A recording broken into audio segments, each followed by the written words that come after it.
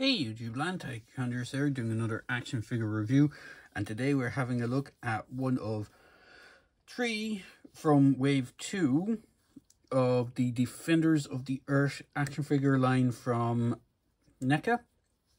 Now these are based on the animation models, but they are also a kind of homage to the original figure line. So back in the 90s, just a bit of brief history. Back in the 90s, they tried to reinvent Flash Gordon. So I have done reviews for the first wave of figures, which was Ming the Merciless, Flash, and the Phantom. The Wave 2 figures, which I will showcase on the back of the box there, consist of Mandrake the Magician, Lothar, and this character Garax.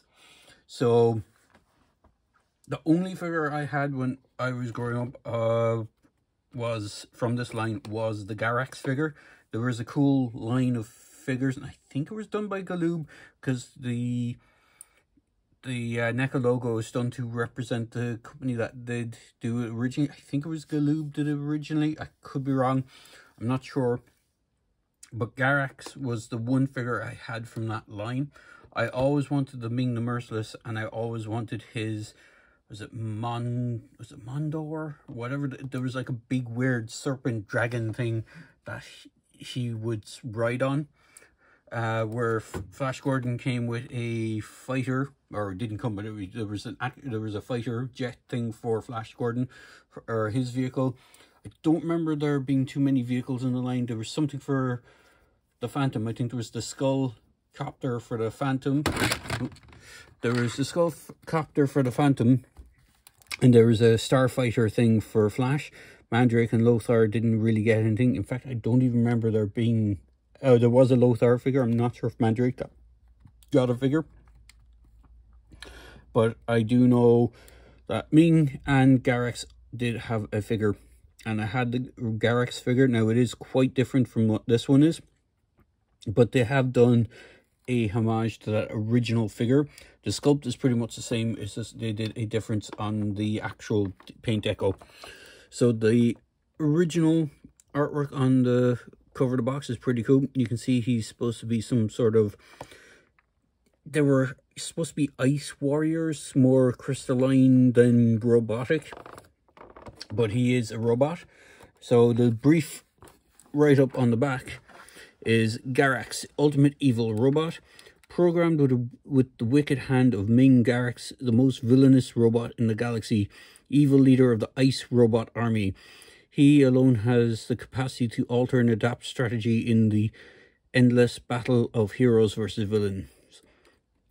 So it just has a call out for all the people that worked on this line. And then it has the Defenders of the Earth logo on the side. You have an image of a figure, and then it is number 6 in the wave. So 1 to 3, as I said, number 1, 2, and 3 is Ming, Flash, and Phantom, and then 4, 5, 6 is Lothar, Mandrake, and Garax. So Garax is actually kind of cool. He does have some cool accessories. He has pretty much the similar accessories from everyone across the board, with one exception. So this is that little critter figure that came with Phantom. I can't remember the name of it. I think it's called Snuffles or Snuggles or something along those lines. I can't remember the name of the character. But he comes with this additional neck piece that clips onto the back of the neck. If I just move the tail out of the way. It's designed to clip into the back of the head behind the neck. And it's designed so that characters can hold the figure. Let me see if I can get the gripping hand, or a gripping hand, something along those lines. I think it's more for the human characters, but it's just something so he can hold it. It gives them something to grip onto, to hold them in their hand. So there is that. He does come with interchangeable hands. So he comes with, if I take his gun hand off, he comes with 2 kind of closed fist hands. So he has one kind of punching, and then he has this one, which isn't exactly... It's like a trigger finger hand, but it's not pure trigger finger. It is designed for, it's not quite a punching hand, it's not quite a trigger finger. He does have a dedicated trigger finger hand, which is this one, which is designed for a smaller pistol. Which if I get that, you can have him hold it with that and have the trigger on it. He does have that other grip hand, which also will hold the barrel of the pistol, depending which way you want it. You can either have him with the hand on the trigger or without. He has two of these grasping hands. So this one, as I said, is either a trigger finger hand or it's a pointing hand, whichever way you want to describe it. And then he has kind of closed punch hands. All his weapons come with blast effects. So he is unique in the sense that he does come with the standard blaster, or at least a version of the kind of standard blaster that everyone else comes with. It's actually modified for his one. And he comes with his arm cannon. This was basically what the vintage action figure came with, except it was in red, not in this kind of metallic blue, which is a really nice color. And this actually pegs together, so it gives you a tri-blast effect.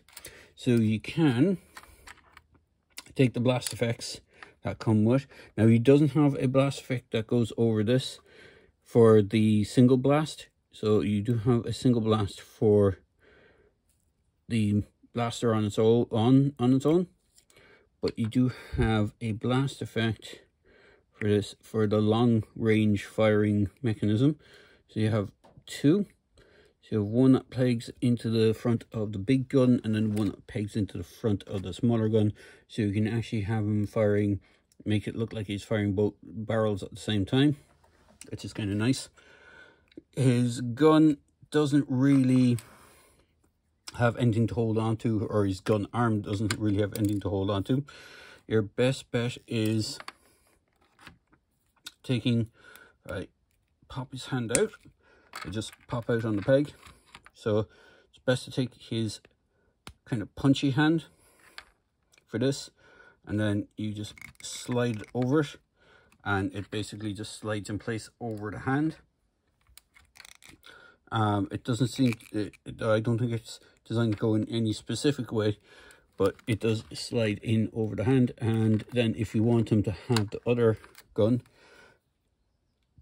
in his offhand, or can he actually have both hands?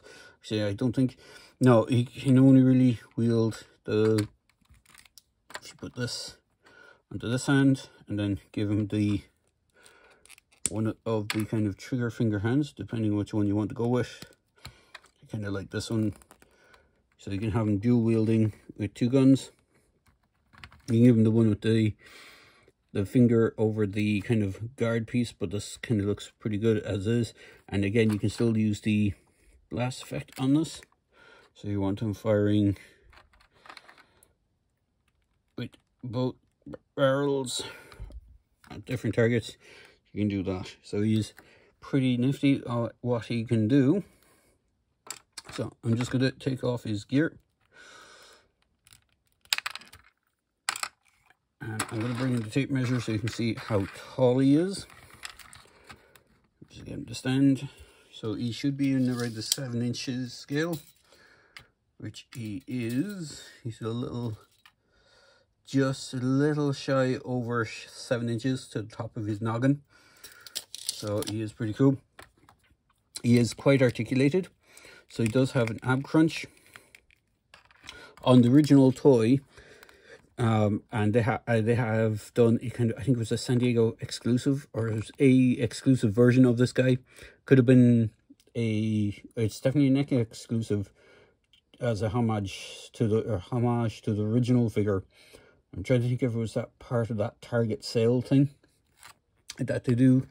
But so basically on the original figure, his face was all red. So most of these paint apps were like red, kind of a darker wine colored red as opposed to this bright red. There was an image of Ming in his chest plate, which is where this kind of thing comes into play. But other than that, he was like pretty much all kind of clear, grayish, off-white color. From what I remember of the original toy, he didn't have any of this blue kind of icing effect or to make it look like he's an ice robot. But he has some great articulation. So his arms can go out that much, can rotate all the way around. He has a bicep swivel, his double jointed elbows, so you can get a bend about that much. Not fully like up to his head, but you can almost, it is over 90-degree bend. He has a swivel in the wrist, and then depending which hand he has in, he has a hinge on that wrist. He has raised articulation. His head is on a ball joint, so you get some good range of movement. You can actually do a 360 with it if you want to. You get some up and down, which is quite nice. His legs can splay out that much. He is a bit hindered by his waist piece. He can kick forward that much, not too much. He does have the thigh swivel, which is hidden by this, you know, diaper crotch plate piece, whatever you want to call it. He does have dual jointed knees, which are quite tight on mine. So he does have the dual jointed knees, so he can kick all the way back up. He does have the rocker ankles. He does have forward and back on the ankle. He does have peg holes, and he actually has, if I bend it, I don't want to overstretch it or over force it, but he does have that mid-toe articulation thing that some figures have. I'm not sure if the other figures in this line have that. I think they just have the standard boot. But he does have some great paint applications, and he does look pretty nifty. Now, I won't bring any of the others in for comparison, because what I'm going to do over the course of hopefully next couple of days or so, is record videos or upload videos of the other two characters in Wave 2, and then do a showcase of them all together, so you can see the heights of them all together. But just for a scale comparison with something else that's supposed to be sort of in a 7-inch line, we'll bring in one of McFarlane's Space Marines for the look. We'll bring in another McFarlane figure, which is the Ben Affleck Batman from Justice League. We'll bring in a Predator from Neca. So you can see just how he scales up to other figures from other lines. I'm just going to adjust my camera there slightly, just ever so slightly, so it's up a bit. But overall, you can see he's pretty nicely done figure. He's, compared to the other Defenders of the Earth figures, he doesn't reuse the same body buck. Nearly everyone else in the Defenders line uses the same base body, and then they just added stuff to it. This guy's more unique. He actually has a full actual body, or fully sculpted, retooled, or not retooled, but fully sculpted body. So he is different in that respect. So overall, he's a pretty cool figure. I do recommend picking him up if you can get a chance, and if you can get a chance to get the exclusive one, I would go for it. I'm trying to get one myself if I can find one. Well, I think they were sold out in most places, so it's just maybe you might get lucky and manage to pick one up. So there you go, guys. I hope you enjoyed this video review for Garax, the evil robot from Defenders of the Earth. And as always, please feel free to like, comment, and subscribe to my videos. Cheers.